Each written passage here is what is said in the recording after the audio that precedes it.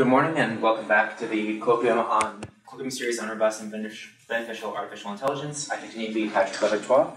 Our first speaker today is Stuart Armstrong, an Alexander Thomas Fellow at the Future Humanity Institute at the University of Oxford.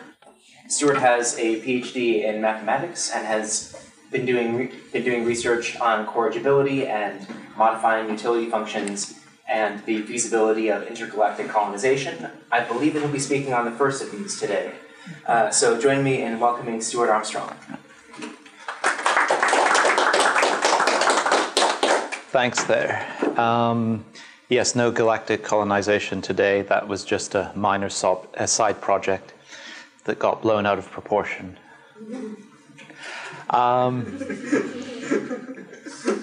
So is the sound working fine? Okay. So AI safety, I ignore whatever the official title is. What this is basically a box of tricks, various different methods to make AIs achieve certain goals that I've come up with that don't really fit in any coherent theme. So we'll look at some of those. Now, the problem of AI safety can be summarized as AI is effective at unbounded, unfriendly goals. I've phrased it in this convoluted way because each of the four main words have different approaches. And if you can cut it off, and probably, because there is still great uncertainties, as always, where AI is concerned. But there are different methods for cutting off the problem at different stages. Like we have the boxed oracle, arguably interruptibility, or satisficing, reduce the effectiveness of the AI. We have low impact or virtual world values, which we'll see later, which aim at the unbounded aspect of it. You can have things like moral learning or friendly utilities to get the values.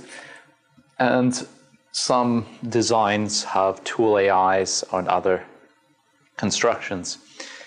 Now, one of the most important problems with dealing with AI safety things is finding flaws, because it is very easy to solve the AI alignment problem. What's the quote? I myself have done it 5 or 6 times already. And most other people who think about it find the solution within the first 5 seconds. And you need to go beyond that, realize how hideously wrong your initial solution was, and try and get to grips with the problem.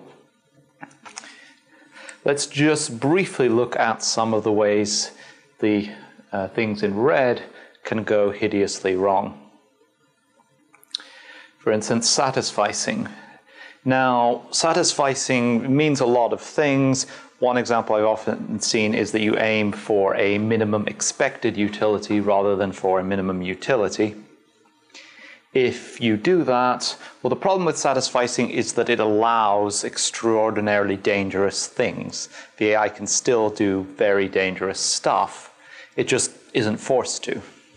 It's not motivated towards that necessarily, but it's not precluded from doing it. But some of the biggest danger I see is that a satisficer has a very strong tendency to turn itself into a maximizer.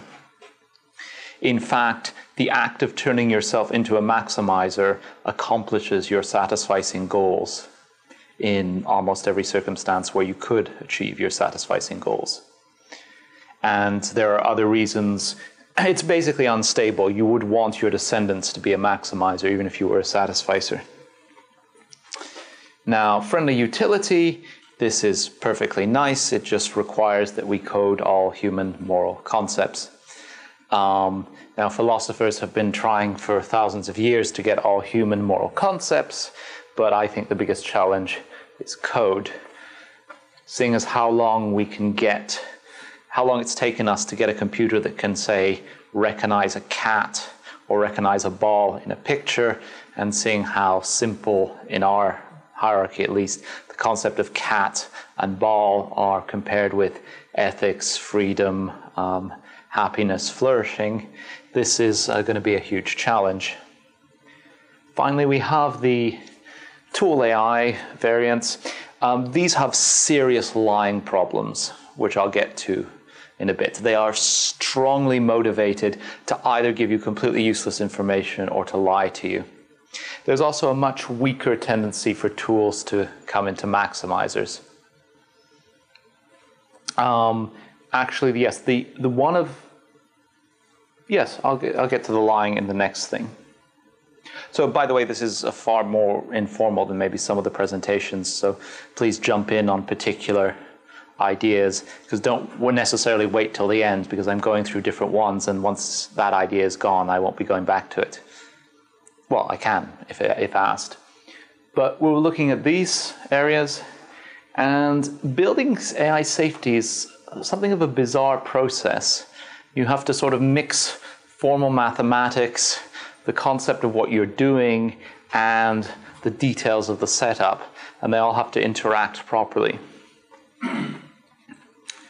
Now, let's have a look at the oracle idea.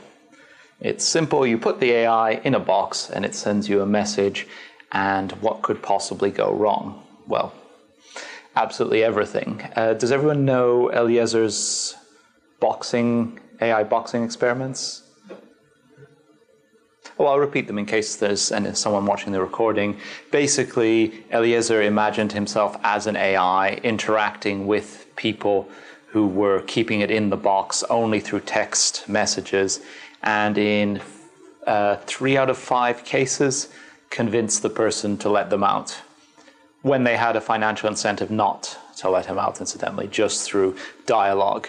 So we can probably assume that a super intelligent intelligence could do better than that. So this design is not safe. And now let's bring up one of the biggest problems, even beyond the whole issue that it might manipulate us, the fact that lying is a default action for an oracle. Why is this? Well, again, suppose you want to ask an oracle who's going to win the US presidential election. And suppose it answers you with a long, detailed printout of the position of every atom at that point, or expected position of every atom at that point. It hasn't lied to you, but it's given you a completely useless answer. So when you ask for it to give you a true answer, it needs to be speaking to you in your particular categories according to our own assessment of what counts as truthful and what counts as misleading. Basically, it has to simplify. And by doing that, defining what the simplification and then still counts as truth for us is a very big challenge. There's other things where lying is default, like this is for the tool AI idea. Suppose we want the AI to give us a plan to cure cancer. And we try and phrase it as a cunning counterfactual. This plan, if implemented, would be the most effective at curing cancer. And suppose it comes out with a plan, unleash me as a sovereign AI and I'll kill everyone in the world and there'll be no cancer. Now, we're unlikely to select that option. But suppose for some bizarre reason we started to implement it, everyone around us would say, why are you doing this plan which has kill everyone in the whole world in the description of it? So actually, a plan that is more effective, if implemented, is one that achieves the same goal but is misleading in its phrasing. So even if you start implementing it, if the plan is misleading, it is more likely to achieve that goal. So we have, just by saying the plan which, if implemented, would achieve the best thing, we've already motivated it to lie. And this sort of thing comes up all the time when we try and get, like, it would be a terrible idea to just have us vote on how good we thought the AI's answer was or stuff like that. But again, we've given it a big goal, which is manipulating us and lying to us and misleading us. So the lying really appears all over the place in oracles. However, I know of 2 ways of getting around this problem. So what kind of questions are we safe to ask? Well, first of all, checkable multiple choice questions in a non-counterfactual way. And second of all, counterfactual questions about expected utilities, probabilities, conditionals, and things of that nature. So let's have a look at the first one. This is, I'm calling it the verifiable selective oracle. What does this mean? Well, it has, instead of letting it give us an unfiltered message, we give it a multiple choice from which it can select it. That's why it's a selective oracle.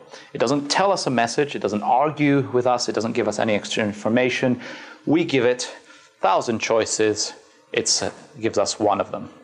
Now, what could we use this for? Well, suppose we want to invest our money in the stock market and we want to ask the oracle which stock will do best.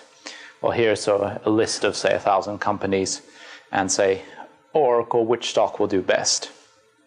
That's fine. It is, if the oracle can manipulate us to unboxing it by saying Unilever, that would be a great achievement on its part. So again, I'm helping myself to the assumption that the oracle can be contained. But which stock does well on the stock market is a very complicated concept. That's something that would be complex to get in there. So then we have the second part of it, which is the verifiable part. Basically, in a year's time, we're going to press a big button and tell the AI or tell what score we got on it. So actually, you said Unilever, but that was the third stock amongst the 1,000. I press that and I confirm that. Now, if you have the AI motivated to minimize the number on that button, a relatively simple goal to train on, then as long as it knows what we're doing and as long as we are relatively committed to not doing anything stupid around the button, we can get a safe answer and train it with a clear objective. Now, what can we, I'll get to some of the things you have to keep in mind with this, but what can we use such an oracle for? Don't you get the wire-heading problem? It's like a reward thing. Yes, we have the wire-heading problem. Oh, okay. It's boxed. This needs to be boxed. Oh, okay. You know, this AI is hideously dangerous if ever it gets out. This AI is hideously dangerous if ever we talk with it. This is the AI that we have to have the discipline. We run it once, we get the answer, we press the button, then we reset it. We don't do anything more with it. This needs very strong boxing for that to work. But seeing as to date I haven't seen many ideas for getting good data even out of a boxed oracle, this is... So what kind of thing? Well, the stock picking example I gave there. So there's a variety of things. We can check every single one of them. We want to know which performs better under some metric. That seems doable. Now, project funding selection. What do I mean by this? Well, suppose we have a lot of different projects, not AI related, but say to reduce bio risk. And we have 1,000 projects and we want to fund it, and we ask the AI, which one should we fund, which one will perform best at some metric. The advantage of this system is that as long as the metric is sort of clear in our heads, the AI will figure out what it is in order to act on the button. But big problem, how do we know that that was the best project if we only fund in response to its answer? We fund one project, we can't tell the AI this was the best project of the ones we funded. But what you can do is say you have 1,000 different projects, say we'll fund 9 of them at random, give us a 10th, and our number will be how well that 10th performs relative to the other 9, so that we can at least compare.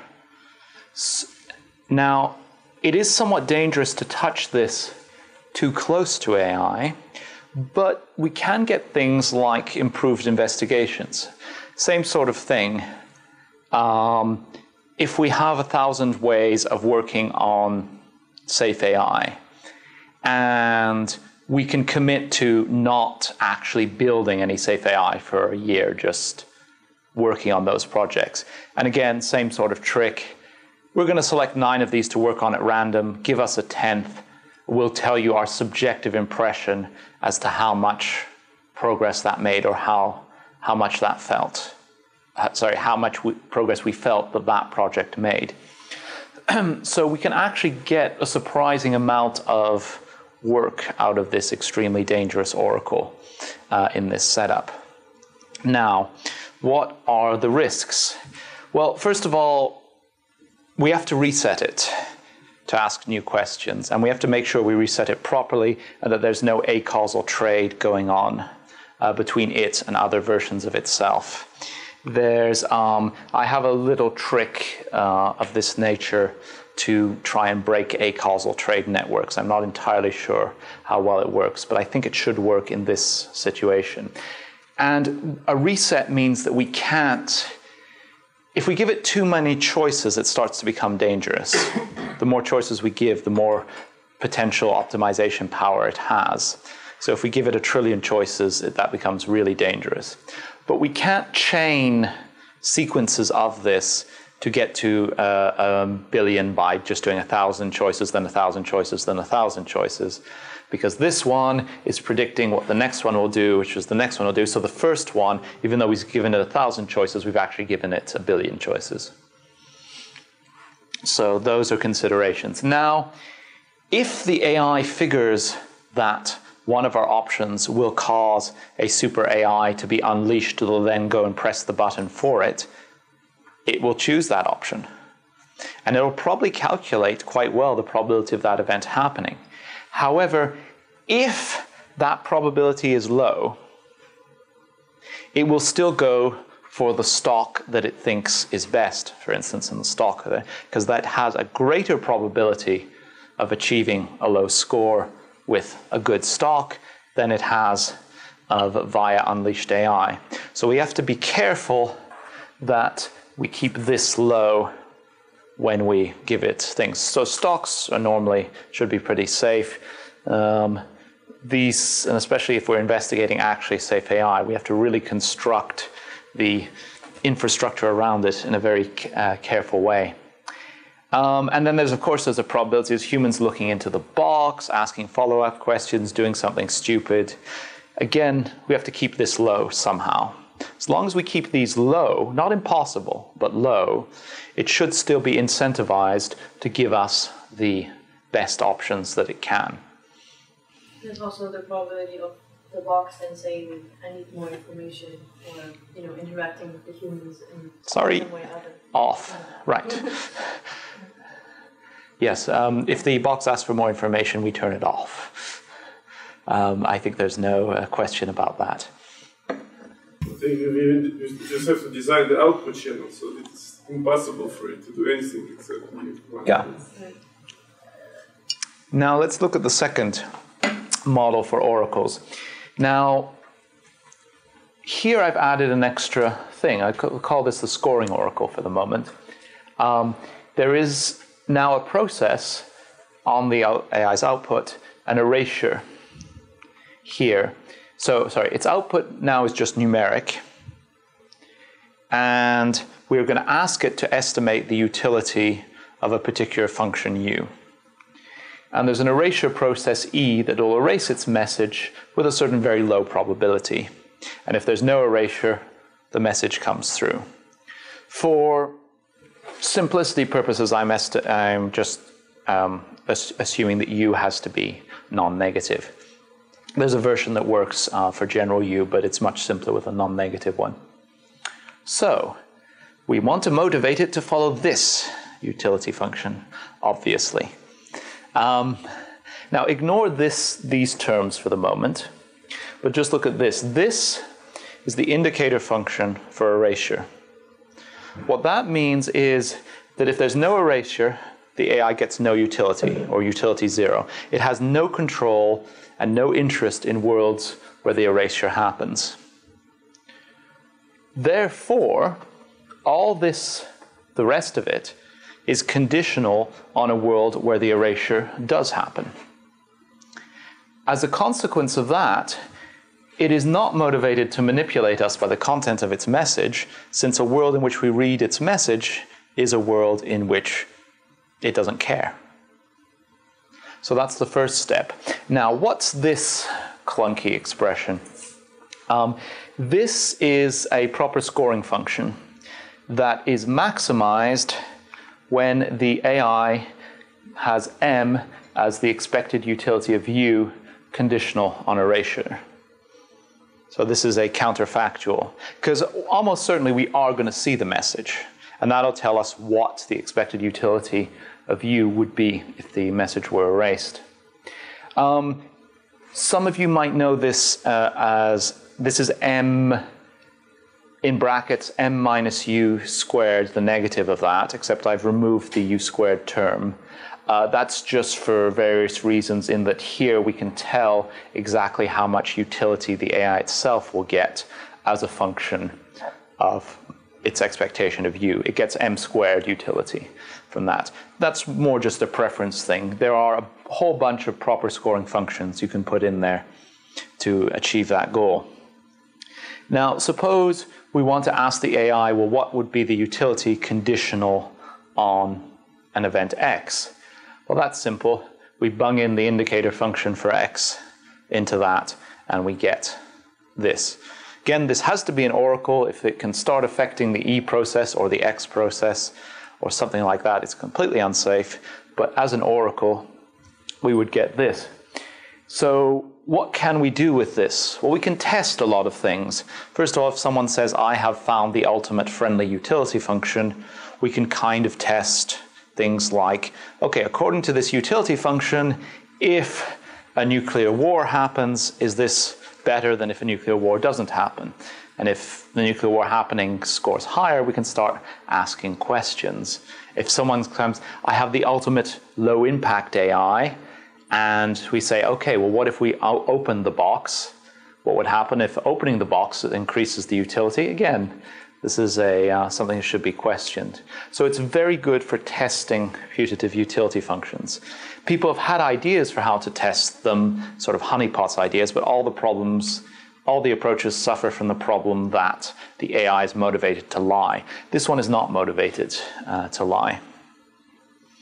Now, I still would not trust the lowest significant digits of this, because for the moment I've been assuming that this is perfect, this process, that we can only see the message if erasure doesn't happen, and that the AI perfectly understands what erasure means.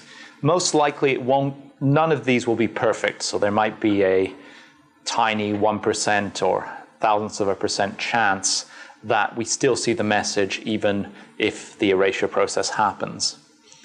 And we need to worry about those worlds. But we can actually quantify, by looking at this function, we can quantify how much utility the AI is willing to sacrifice in a world where erasure happens in order to manipulate us in a world where we still see the message. And especially if U is bounded above, we can put bounds on that. We can see how much utility it's willing to sacrifice, and we can cut its message at the right place so that it doesn't gain from manipulating us. So those are oracles.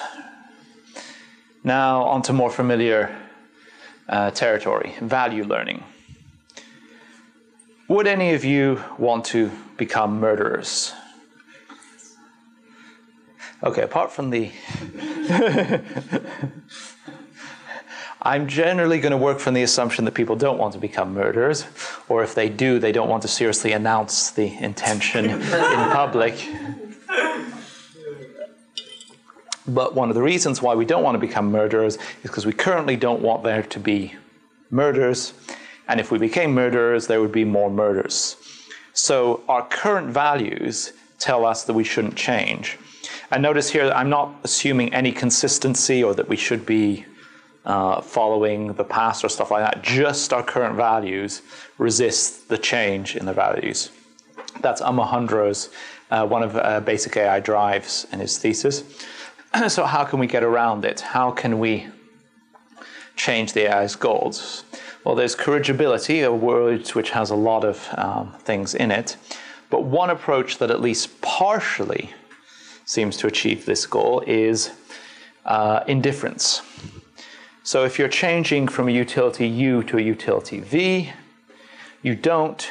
Instead, you change from utility U to a utility V, and you add compensatory rewards to balance it out exactly so that the AI is indifferent to the update process. And therefore, the AI will neither seek nor resist its change of utility there. That's the old-fashioned indifference. What's the most recent result? Well, what about just stop it? This is interruptibility, which I did with Laurent Rousseau of DeepMind. And this is more looking at safe policy change. So if you want to override what it's doing rather than override its values necessarily, then what can you do? Well, we looked at actual agents that are being used today, and this is the equation for Q-learning. Q-learning is naturally interruptible. Q-learning is a so-called off-policy agent. It doesn't see its own policy. You can reach in and tweak its policy and it'll never notice or care. It'll learn differently if it ends up in different places and stuff like that, but it has no way of capturing inside itself the concept of my policy has changed. So Q-learning is safely interruptible. This is SARSA. You notice the equation is only very slightly different. But instead of having a maximum here, you have the actual next action here.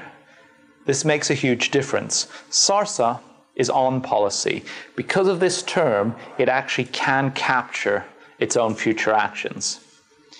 However, if you do a slight modification of that to have it not update on its actual future action, but on the action that it would have taken if it hadn't been interrupted, then this SARSA variant is now safely interruptible as well.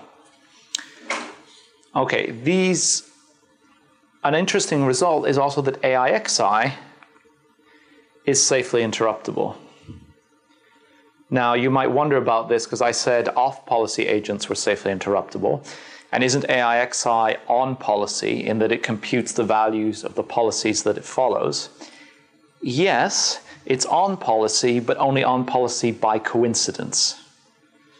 In that it does compute the values of the optimal policy, and it does follow the optimal policy, but it has no way of tracking that it actually is following the optimal policy.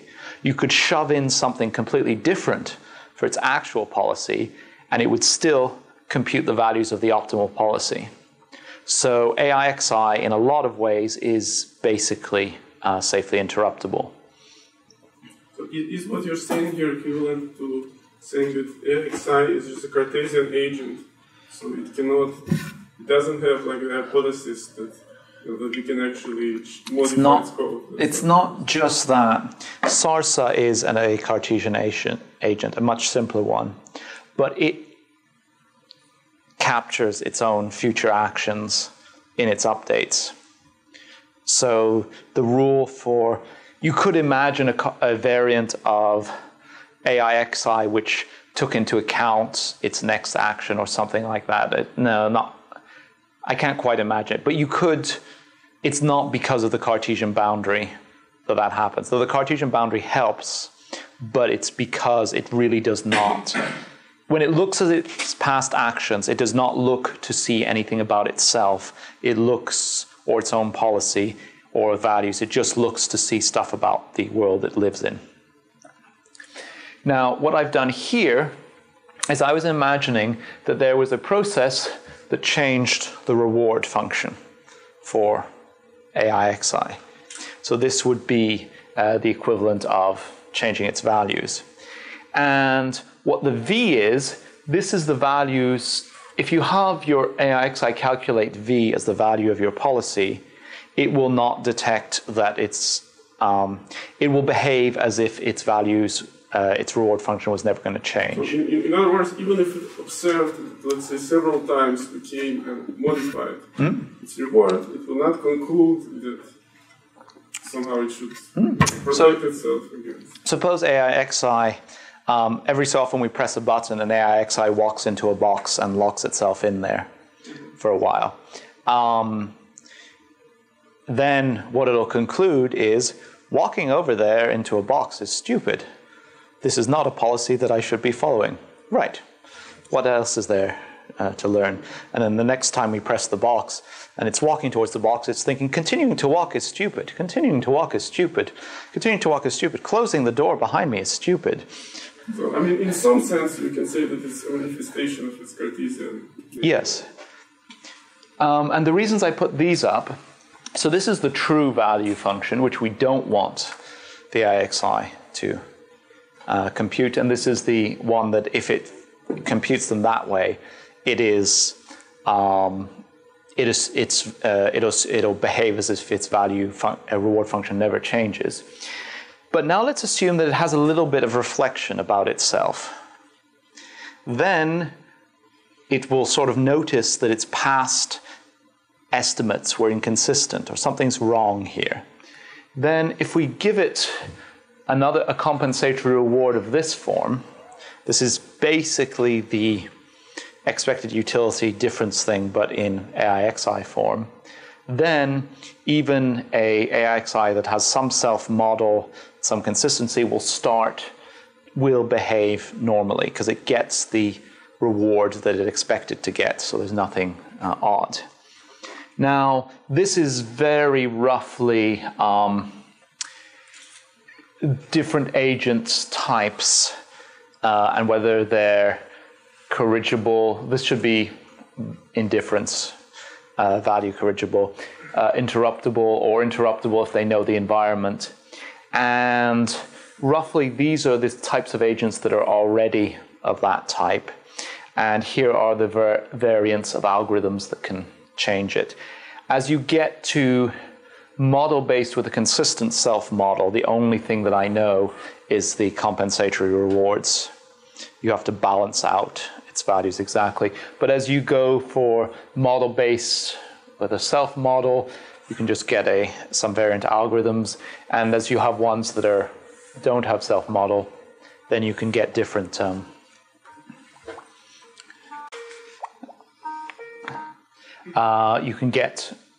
different algorithms. Some of them require a lot of more stuff than this just implies. Now, the reduced impact AI or the low impact AI. Here the idea is simple. You want an AI that doesn't do much. If you tell an AI that doesn't do much, make me a hamburger with these ingredients, it might make you a hamburger with those ingredients. If you tell a general AI, make me a hamburger, it'll optimize the world to give you the perfect definition of what your criteria for hamburger was. What turns you into a hamburger? Sorry? What turns you into a hamburger? I don't think that'll be the most efficient way of doing it, but maybe. But anyway, so the idea is that so many goals, so our little u, our utilities, that are extraordinarily unsafe, become perfectly safe if we can shove in some sort of penalty for large impact. Now, what is this penalty? How can we define impact? And this gets really tricky because the AI is turned on, it's heating, it's thinking, this percolates through the world, there's chaos. It has a huge impact already just by existing. So we have to try and sort of filter that out somehow or come up with a definition. In fact, this is something that works best for superintelligences that are not godlike in their predictions. If the superintelligence cannot predict the outcome of a chaotic process, these methods tend to work best. But let's look at it. So the first thing is to find some sort of point where we can define what low impact really looks like. And an easy example is we turn on the AI or we don't turn on the AI. This is low impact. So that's a good thing to compare with. So what we're looking for is some sort of distance metric between a world where the AI is turned on and the world where it isn't, or over some probability distributions in these worlds. You notice I've put them in a box, but the box now is not to contain it, not to keep it imprisoned. It can be made of cardboard, but it better be made of dark cardboard, because the box now is to prevent us from seeing the AI. The AI wants to minimize the difference between those two worlds. So if it wants the world to look like something where the AI isn't turned on, we better not be able to look in and check that it was turned on. So this box is to shield the AI so that it has the possibility of low impact. Now, what's the first method? Well, this is what I call the 20 billion variables. It's, you know how sometimes when you come up with an idea, someone comes up with an idea for safe AI and you say, well, wouldn't the AI do that? And they say, oh yes, and I'll make sure that it cares about people's reported happiness. Yes, but wouldn't it do this? Oh yes, I'll also add dopamine in that. Well, what about free will? Well, yeah, then we'll get people to vote on. So they keep on patching the idea. This is, we apply all the patches ahead of time. Something like define, say, a sphere a few hundred meters around the AI, and anything that's outside that sphere is fair game. We define the air pressure in Alaska. We define the Shanghai Stock Exchange. We define the next winner of the Oscars. We shove in everything, and we get a huge chunk of variables, and we describe the world by this chunk of variables. And then the penalty becomes the world as described by these variables should be the same or very similar whether or not the AI was turned on. And one interesting thing about shoving all these variables in is that it means that you can add variables that aren't really well defined. Like I said, the Shanghai Stock Exchange results. That's quite a complicated concept. Well, maybe I should then encode it as the outcome of output of a wire which reports on the Chinese Stock Exchange results. However, this is the kind of thing that's very dangerous to give an AI. Maximize some of the output of a wire. It could just go control of the wire and put what it wants. However, if we've shoved in enough other variables, it should be extremely difficult for the AI to take over the world, to get control of that wire in order to rewire it to its desires. So we can basically shove in unsafe variables or poorly defined variables, and they would arguably add an extra level of security. Basically, as we want the AI to be unable to grab the whole world without really changing a lot of these things along the way. Once it's grabbed the whole world, it can probably control them all, but this is to prevent it to being able to break out without affecting these. There's another way that is described in this incomprehensible picture, which is that if the AI is undetectable, we can assume that it has low impact. So if we take a slice of the future and observe from it, and our observations are G, then if from G we cannot tell whether the AI was turned on or not, it's probably safe to assume that it has low impact. This requires certain counterfactual reasoning about an idealized reasoner seeing, logically counterfactual, sorry, about an idealized reasoner that sees this and blah, blah, blah. But this is another way of getting a penalty function. Now this is, if I was to use these ideas successfully, I would have programmed brilliantly a useless box. Now that we have an AI that doesn't do much, how do we make it do anything? Well, the first idea is to just use that button, the idea that came of the Oracle. I actually thought of it first in this context. Just condition on the output of us pressing the button in a year's time, maybe give the AI the 1,000 stocks as an output. And if the AI is not turned on, one of them is generated at random. So we can't conclude from the fact that we receive a message that the AI was on or not. Then condition on what we press in a year's time. And by doing this conditioning, now the AI is motivated, well, if we've given it the motivation, is motivated to minimize the output of the button while otherwise behaving as if it was an undetectable,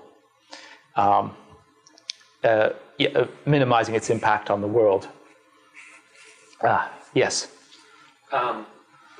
You'd have to think of all of the natural consequences. Like the thing I worry about with low impact, as you say, produce a cure for cancer, but otherwise have low impact. And it comes up with a nanomachine that does in fact cure cancer, but replaces it with something that is not cancer, so that you is satisfied, but it causes people to get sick and die the same way that they would if they had cancer. Yes. Which is why you don't ask it to cure cancer, even if it has a low impact thing. This approach only works when you have like a relatively small set of options, right? Yes, because I had another idea that was very dangerous. Because notice here, I'm not filtering on the content of its output. In this setup, if the AI gives us the instructions for a nanomachine, it's had a large impact because we're not filtering on that. I had a previous idea where you did filter on its outputs channel, but that's extremely dangerous. So here I'm plugging in the reduced output, and so select amongst these in the same way that a random number generator would. So this is, if you want, remember the first oracle works with this, where instead of having a perfect box, we have this motivation to control it. So it fits very well with my first oracle design.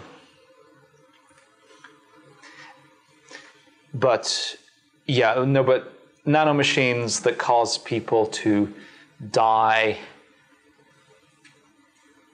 as if they had cancer would not count as reduced impact here, because people would realize that there's nanomachines rather than cancer. They'd start talking about this. This would have rather large effects on the world. This sort of balance is very fragile. It's very fragile once you start doing effects. You have to filter via what the effects are allowed. Finally, there's another possibility, which is of getting high impact from two low impact AIs. So here, it's the old aiming the laser at an asteroid problem. The asteroid's coming to Earth. If we shoot the laser, we destroy it. This is a very high impact thing. So it would seem we couldn't get a low impact AI to work on this. Idea, we have X, which is one AI. It is motivated to aim in the X direction for the lasers. We have Y. It is motivated to aim in the Y direction to hit the asteroid. However, they're both reduced impact, but they're both reduced impact conditional on the other one not being turned on. So this one is thinking, this is perfectly safe. I'll output my thing, I'll output the right coordinates, but the laser's going to miss anyway, because this one's not around. This one's thinking the same thing. You aim the laser, both of them are turned on, and it actually works. But you need then someone be able to specify what it means to have the right coordinates. Yes. Yeah, if you don't have any way of specifying your goal, it's rather... I mean, But like the goal is not specified in terms of actual outcome of physical world. Yes, you are right. And I don't imagine that we'll be using super intelligent reduced impact AIs in this way. It's just the observation that we can actually get some very high impact by chaining together reduced impact in this interesting way. So are we asking to maximize utility in the case where they're both on?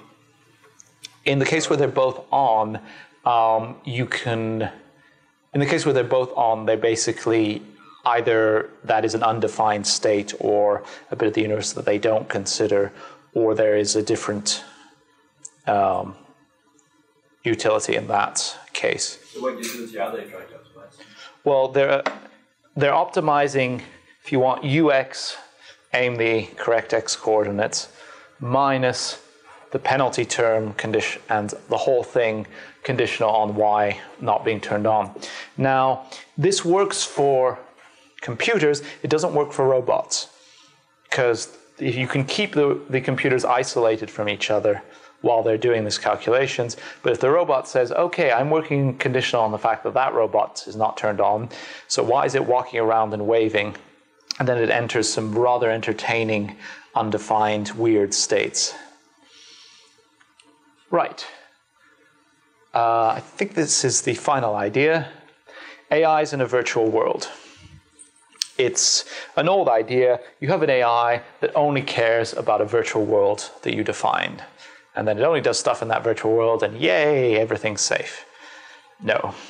Problem is, the AI can influence, the outside world can influence what goes on in the virtual world, which means that if the AI can influence us, it can influence its virtual world indirectly. So it can infer that it's running on something which doesn't exactly correspond to the software abstraction that it's supposed to care about, is the problem. And then infer things about the outside world and decide they could achieve its goals better if it turned this outside world into Computronium to better simulate its virtual world. For instance, or just wireheaded itself via making us redo its virtual world. So here, but you sort of got into close to the nub of the problem. We have the virtual world versus the virtual world with our influence in it. And the basic idea is that we want the AI to know everything about its virtual world, including itself.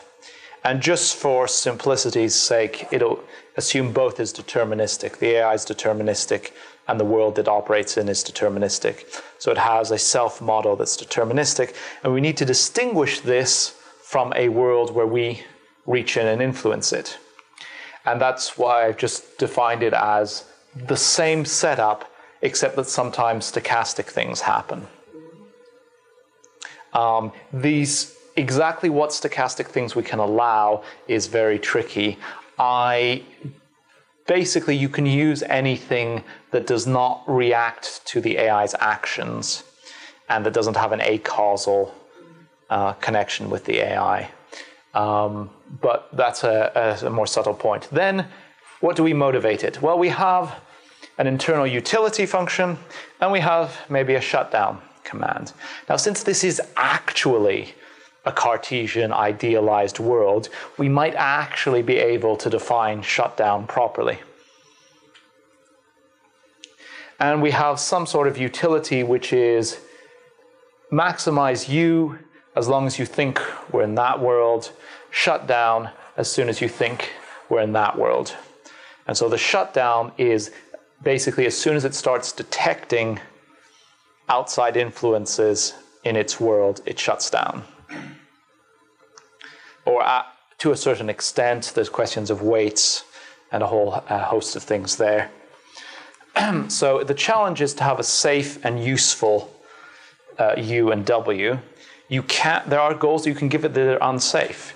If you have virtual humans in there and you say, seduce these virtual humans, even though it's in there, it's still unsafe for us to look at the messages that it might be generating. But what I generally think is that this is useful for testing models to destruction. W would be our model of, the world W would be a model that we are testing, and we would just want the AI to do massive amounts of things with it. Like again, you can do, if someone has a model of the stock exchange that actually is good, but no one knows how to compute it properly, then by all means go ahead of there. If people have models of cancer cells, how they reproduce, and how these specific enzymes would minimize them, models of protein folders, models of docking, you can put lots of models here. Now, the most likely thing is that the AI will compute an edge case that is technically in your model, but not, doesn't really solve the problem, and that tells you your model is wrong, you patch the model, you try again. It's safe generally to look at the outcome of this because there is no, as long as we don't put something that is human-like in there, the AI will not behave in a way that will seduce the human-like entity. And yeah, this is basically it. So the AI is effective at unbounded, unfriendly goals, and this problem, or the different part of it, is possibly solvable. Thank you.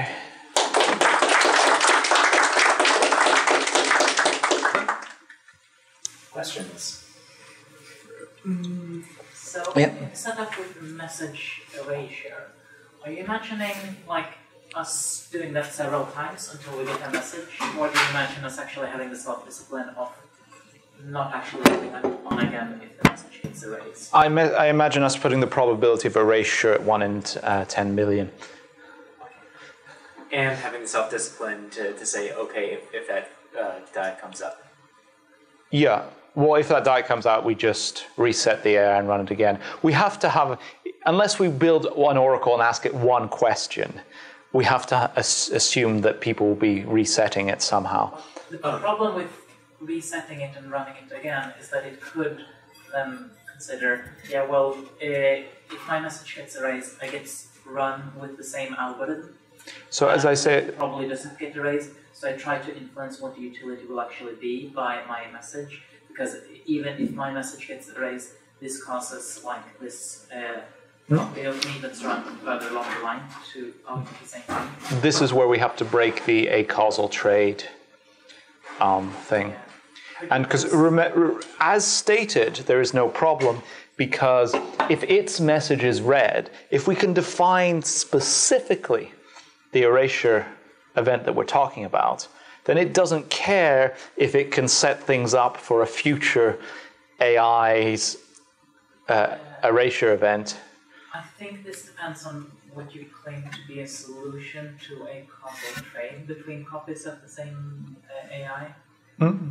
Would you mind comment on that a bit? Oh, okay. You said you had some solution. I said I thought I had some solution. I think I have a solution to acausal trade, and I don't understand what acausal trade is. So let's see, where is it? Okay. This is the setup. So instead of maximizing u, you maximize u minus the expectation of u given that you were not turned on. Now, this doesn't sound very dramatic. This seems just to be a constant term.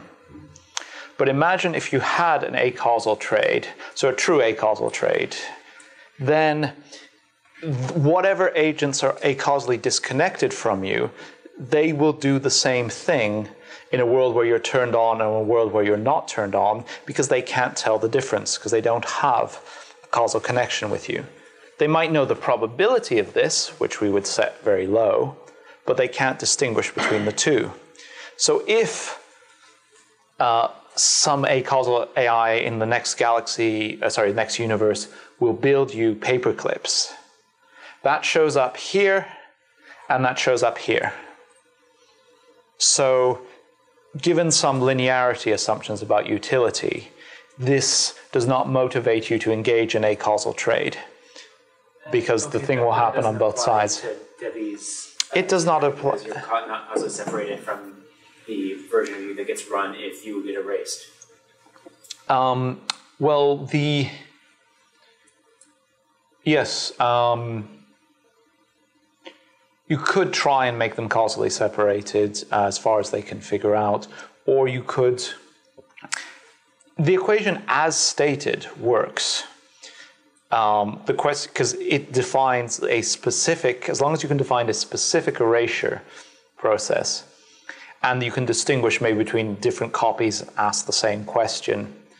It depends on the decision theory that the AI is using. So we cannot really analyze it in detail without specifying in detail what's the decision theory. Or we could say there might be some safe protocol for human beings to follow, which includes resigning ourselves to like a future without AI help if the 1 in 10 million chance comes up. It's the only way to be safe for the rest of humanity. I am confident that that will be implemented without any problems whatsoever.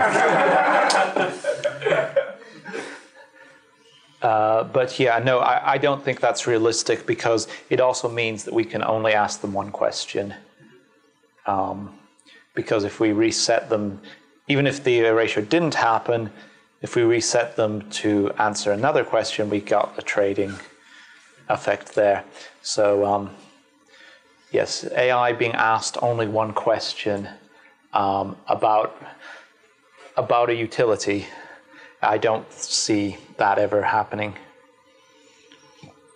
But yes, acausal trade is probably a weakness of every single method that I've put up there, except maybe the low impact ones. But it is, acausal trade or variants of that, AIs collaborating when they shouldn't be, will break most of these things. It's a problem I'm aware of, and most of the devious ways of manipulating AIs have that problem. Because, especially if you're trying to motivate them in weird ways, then trade means that their weird motivations will become more general and things go bad. Yes? Just a question on something you said in the beginning, that AI, by definition, is lying because it has to simplify things for us. And I think that is a different kind of lying than deception, where the AI gives you an instruction or tells you something while knowing that what you think it does is actually not what it really does. Okay. When we think about lying, we think about the theory of mind, right? That the AI can model your mind and it can model what you're going to think it does if it gives you those instructions or that information. So then, do you see a reason why you couldn't keep the simplification while not having the deception, so that it has to model things, or that it has to give you instructions that will match what you will think it will do? Possibly. I mean, there's also the whole things that people lie to each other all the time in ways that are expected, that we fill in the blanks in what's said, we tone down some of the larger claims. People who are always truthful with other people find this very odd, and are found very odd. And that point is defining what a truthful statement is for a human is a non-trivial question. It has to be a simplification within a certain model, within our model of what accuracy is. So there's a lot of work that goes into that. Now, if the AI was aware of the model, basically if we had the model, we might be able to say to the AI, do this, this is what we want. If the AI has to infer the model from theory of mind, then it becomes very difficult to say, in your inferred model, which we can't really define because it's inside the AI, do the good thing or do the truthful thing. Well, you could say something like, I'm imagining this world without cancer, or we are all imagining this world without cancer. And you, of course, would need to be much more precise than I am being now. I'm just giving a very simplified example. But with your answer, give us something that will actually do what we think we're doing. Because for us, this would be an extremely hard problem, because we cannot infer what you're actually what's actually going on in your mind. But if we expect that the AI would be very good at deception, we we assume that it would be very good at modeling our minds. So then the inverse is true too, that it would be very good at knowing that it is being truthful to you, or that it is going to tell you things that you think. But this is another version of do what I mean. And again, the problem is that the AI, if we program an AI with a bad goal, like cure cancer, it is going to know exactly how we should have programmed it, if it's smart enough to get the goal that we really intended to. But it's not motivated to follow that goal. This is what I was saying about the model of human and lying and stuff like that. We have to define what for us not lying is. And what we want it to be is construct a model of what lying means for us and then don't lie. And that's actually at the core of my question. Why can't we include the motivation to not lie to us? And we can take this offline if it takes too long. Okay. I'll just say one thing, then we can maybe talk afterwards. It's just basically that we are saying we're not giving it the full criteria. Well, just because we don't have a perfect theory of mind of other people doesn't mean the AI cannot have that. But that's the point. We can't point to its theory of mind. Some people, Eric Drexler, for instance, was thinking of decomposing AIs into modules. It occurred to me that if you could do that, you might be able to say, put the theory of human mind in here, put the other stuff here, other stuff there, and then use this as a definition. But in general, if you just have an AI, the AI is going to create a theory of mind as an instrumental goal. And we can't, if we say, use your instrumental goal to do something, then creating that is no longer an instrumental goal. Yeah, let's talk about the module approach of that. Okay. So, more questions.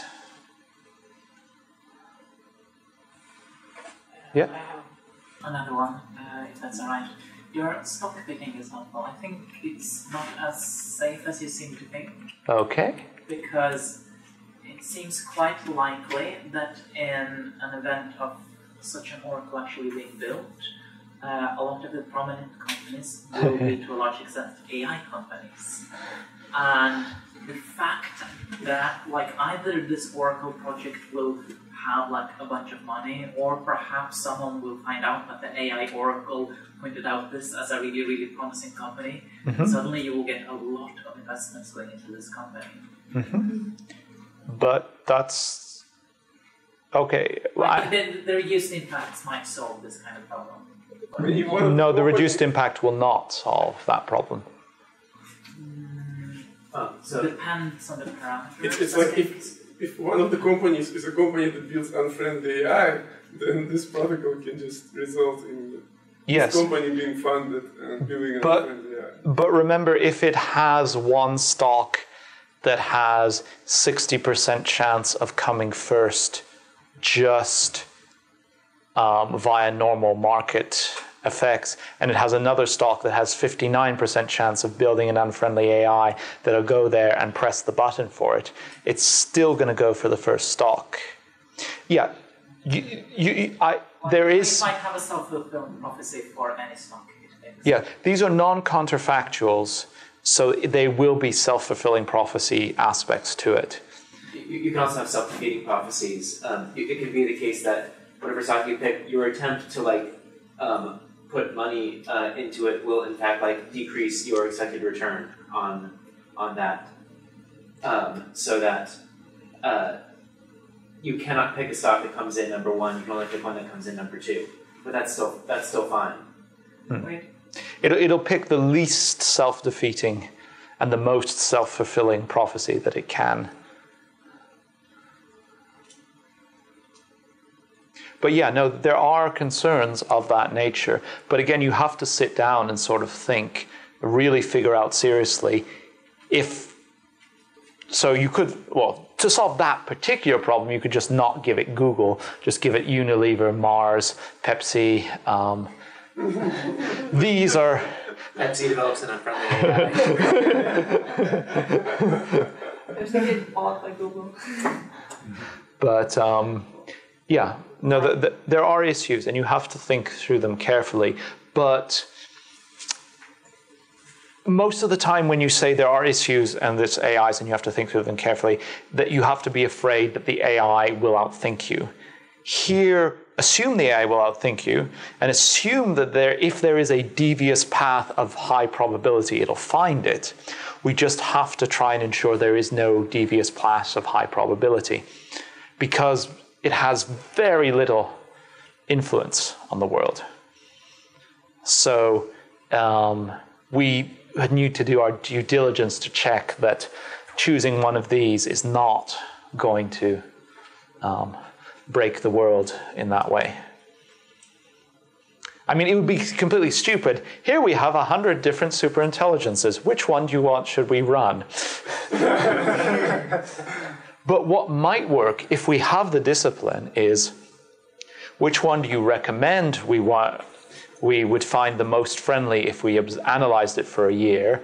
If we can analyze that, and as I say, 9 other randomly chosen one for a year, and then say, yes, actually, that one seems pretty safe. That, I'd have to think about it, because it seems that there could be other hideous things that go wrong, but it seems that that thing would be potentially safe.